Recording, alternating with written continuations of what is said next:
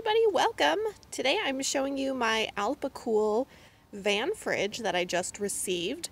Took me 30 seconds to install it, so I want to show you that. Now right now I don't have any helpful information for you on how great this fridge really is because I have not yet used it. It's simply installed in my minivan, so as you can see it's sitting right here where my Yeti cooler used to sit. It's perfect. It fits perfectly. It's right up against my cot. It still allows me a little bit of space to set things on, and it comes up right against my door. Even with the power cord, I still have several inches of space left, so it's a really good fit. Like I said, this is the power cord. It does stick out a little bit. That's something that you will need to keep in mind. And it's plugged in right now.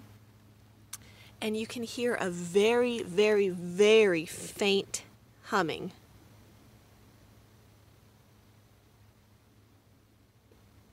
If you could even hear that, that's how loud it is. So it's a very, very, very faint humming.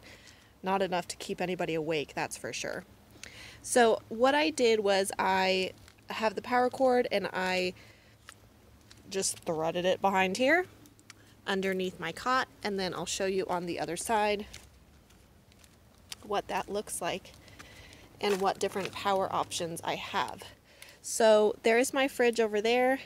I just threaded it under the cot. Now I have it so it will plug in right here via this 12 volt. So when my van is running and I'm driving, let's say I'm going across the country and I'm driving, I will plug in my fridge right there.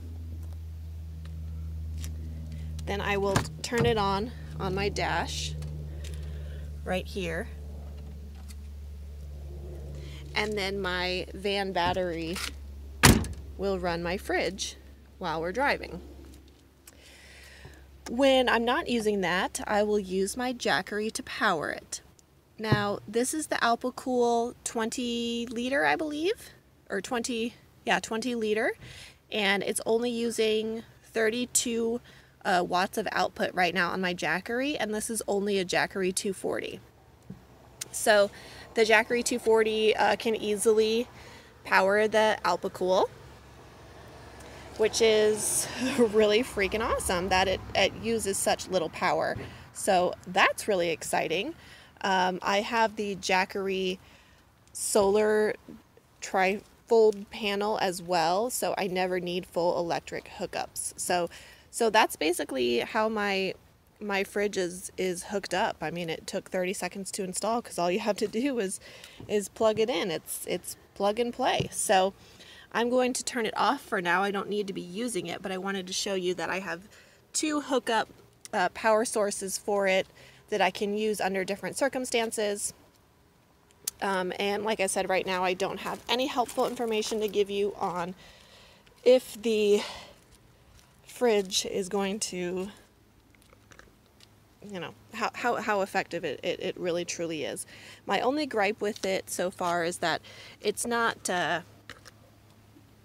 easy to open. I mean, which I guess is good because it's not going to fly open when you're driving, but it does require two hands to really get it open. So I'm happy with it. It works out in my van setup really well, and I'm excited to give it a try and let you guys know what I think about it as opposed to my Yeti cooler. And I will say that it just fit here better than on my passenger side floor. So I'm going to leave it in this spot. Let me know if you guys have questions. I'll help out as much as I can with what little information I have at this time. But please give this video a like if it was helpful to you at all. Thank you so much for tuning in, and we'll see you next time.